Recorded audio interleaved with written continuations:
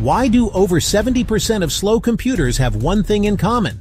They forget about drive optimization. Let's fix that in under a minute. If you're using an old-school hard drive, open the Start menu. Then type defragment in the Start search box.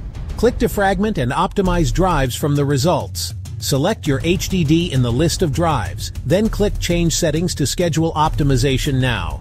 Choose Weekly from Frequency Options to automate it. Boom! Automatic defrag is on and running now. But got an SSD? Don't worry, it's covered in Windows 12. Windows 12 has Smart Drive Optimizer just for you. In the same window, select your SSD from the list. Make sure optimization is enabled for the SSD. Then leave the rest to Windows automatically now. Let your PC do the heavy lifting automatically. Enjoy the speed boost without lifting a finger. Like this quick tip. Hit subscribe for more simple tech wins.